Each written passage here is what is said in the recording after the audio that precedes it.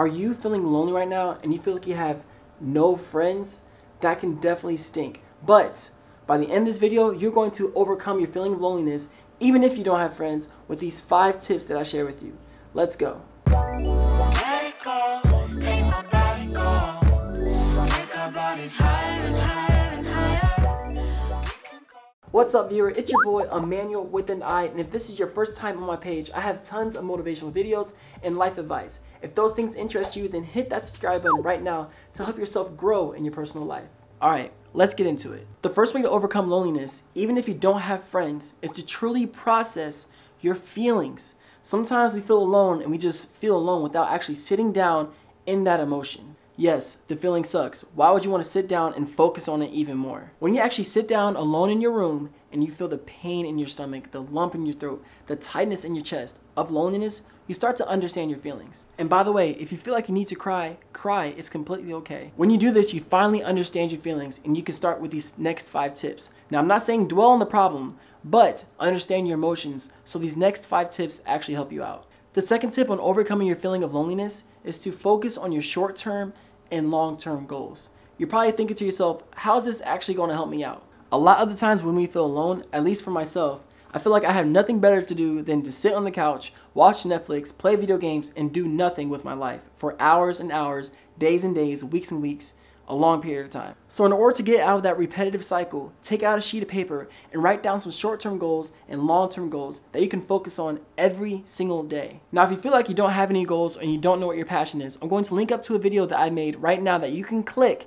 to help you find your passion this year. But in the end, when you have something that you can work on daily and your focus is on a positive thing in the future that you can, again, work on daily, it will take you out of that feeling of loneliness because you know to yourself, I am working towards something. I am doing something important instead of feeling like I'm alone and sitting here by myself and have nothing to do better with my life. The third tip I have for you is to literally go out and do the activities that you enjoy. There's like this thing in our culture that tells us that we're not supposed to be able to do things by ourselves.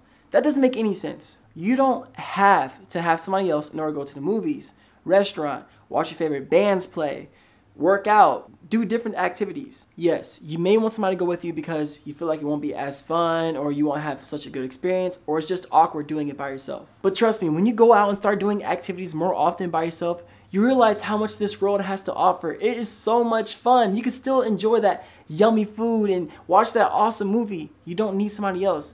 And the more you do this, again, you're gonna feel less lonely because you're like, yo, I'm living life right now to the fullest. The fourth tip I have for you is one of my favorites. Go out and pamper yourself, man.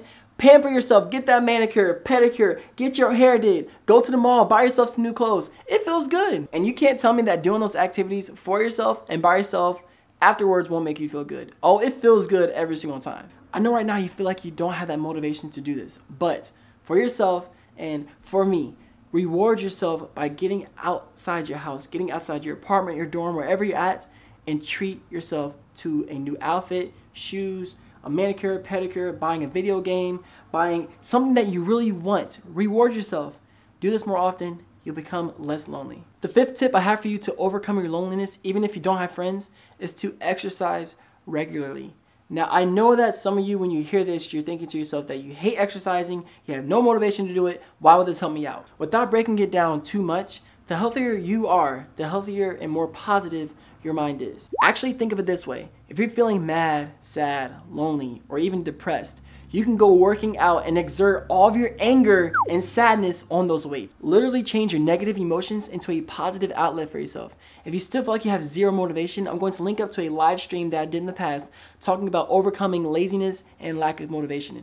Click it right now and get motivated. The sixth tip I have for you, if after you try those 5 tips that I just shared with you, they don't work, go talk to a professional counselor. There's a stigma behind this, and I hate that stigma because why would we not seek help from a professional that will help us out? If you're worried about what other people will think of you if you go see a counselor, ask yourself this question. Is the opinions of others more important than my own happiness? Hell no. So please, if you tried those 5 other tips and they did not help, go seek a counselor. Trust me, it will help. If you like this video and it helped you out, you see that flashing icon? Hover over it and hit that subscribe button because I have tons of other videos that will help you out. Alright, as I always say, Do you stay swaggerlicious and keep smiling. Peace.